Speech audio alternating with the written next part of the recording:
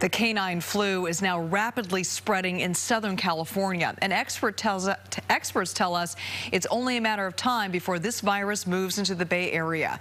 Roughly 800 confirmed and suspected cases are reported. 7 dogs have died. In tonight's original report, Juliette Goodrich on what you need to know. The canine flu can be highly contagious, and it's often misdiagnosed.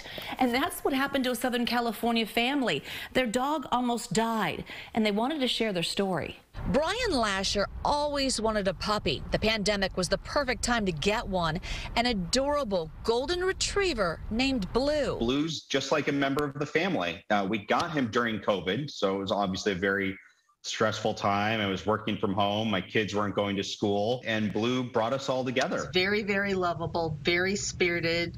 He's my son's dog. When this whole incident happened, Blue was a puppy. When restrictions eased up, the family took a trip and boarded Blue for a few days. But when Brian picked up the 10-month-old puppy, something was off. He was very lethargic. We initially thought it was because he just had so much fun, and he was playing all day with all of his other little friends. Once home, Blue refused to eat or drink. Then, 2 in the morning, we heard Blue have this atrocious cough.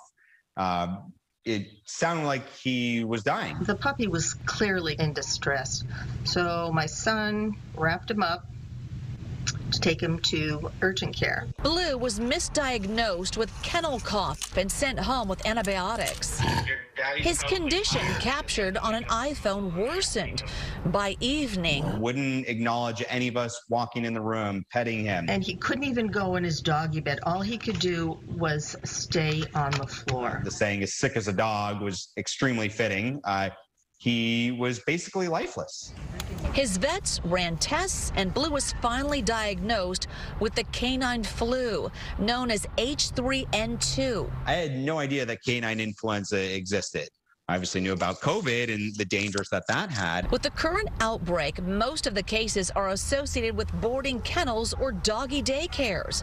But some dogs got infected while on walks, at dog parks, the groomers, or even at the vets.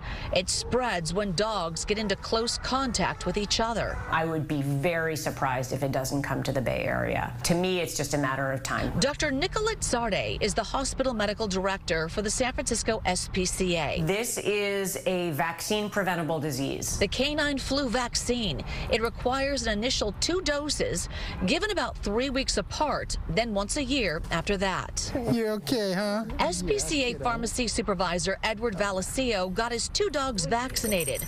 First, 11-year-old Tempe. It's okay, kiddo. Then 10-year-old Kay. I'm family. I would be very sad and depressed if anything happened to them. The pandemic lockdown delayed many dog owners from getting their dogs boosted. While no vaccine is 100% effective, the more dogs vaccinated, the lower the risk for all. SPCA Director Dr. Jennifer Scarlett. I would highly recommend doing it, even if your boarding facility doesn't recommend it. As for Blue, he is completely recovered. Brian has this advice for viewers. It would be prudent of you to get your animal vaccinated and become aware of canine influenza. Signs of a dog flu include runny nose, cough, and a fever, but some dogs show no symptoms at all. In Alameda County, Juliette Goodrich, KPIX 5. They do think this strain of canine flu started in birds and jumped to dogs. It first emerged in the U.S. in 2015. Now, there is no evidence that humans become sick with canine flu, but there have been some cases where cats have also gotten ill.